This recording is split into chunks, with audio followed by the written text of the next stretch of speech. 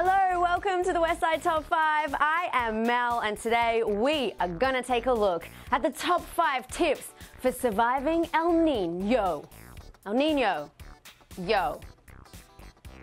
Alright, so it's been raining a lot. If you're like me, you probably wish you'd done this before, but what you need to do is check your gutters, clear them out of leaves and check your roof for potential leaky spots.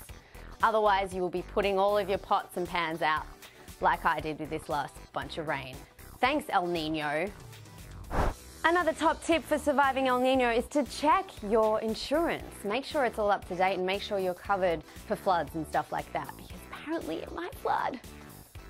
Now, you don't really want to be driving anywhere on the west side or anywhere in Los Angeles for that matter when it's raining, but if you have to, make sure your car is ready for the wet weather. Check your wipers, check your wheels, be it your tires, and make sure that your brakes are working well because cold, wet brakes don't work as well as dry brakes.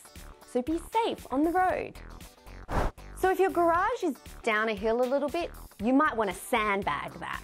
If anything is sort of anywhere that might flood, you might want to sandbag that. And if you need to get sandbags, you can get them from your local fire station. Some fire stations have bags, but no sand. There are many locations on the west side, and luckily we're near the ocean, so there's plenty of sand. You can go get the bags, and that's no fun. You want to find some pre-made sandbags. You can jump online to check out where you can go do that, and I'll put the link down there. So it's easy for you to click and find the sandbags that you need to protect yourself from El Niño.